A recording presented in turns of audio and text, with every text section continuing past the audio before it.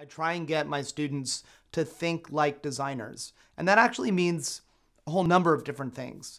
But for example, it means learning how to think systemically, learning how to look at some kind of system, whether it's a game, whether it's a poem, whether it's the patterns of people crossing a crosswalk with the traffic, and try and think about that as a set of parts that interrelate together to form a whole.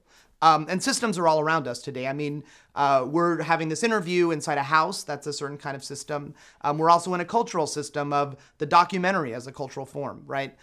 We're also using the system of language to kind of toss our ideas back and forth as we, speak, listen to the other person, formulate new thoughts, and communicate. So systems are really all around us. But obviously, there's more to that than becoming a game designer. There's, for example, the ability to communicate. So the idea that you are communicating to your players, you have to communicate to your teammates as you work on a game together. You have to communicate to people that might give you money to make a game, your publisher, for example, or a curator who's thinking about including your weird arty game in a show that she's putting together. So communication is important. Collaboration is a really important skill for game designers to have too.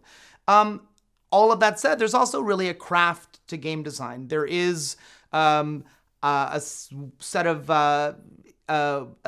ideas that are really about becoming in tune with creating meaningful participatory experiences for players.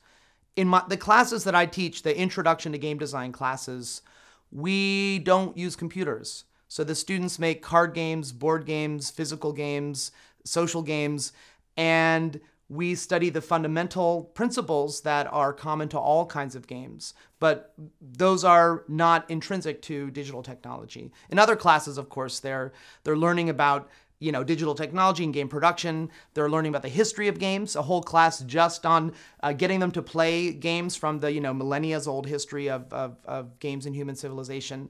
And they're also looking at games from theoretical perspectives. So they're getting games from many points of view at the NYU Game Center.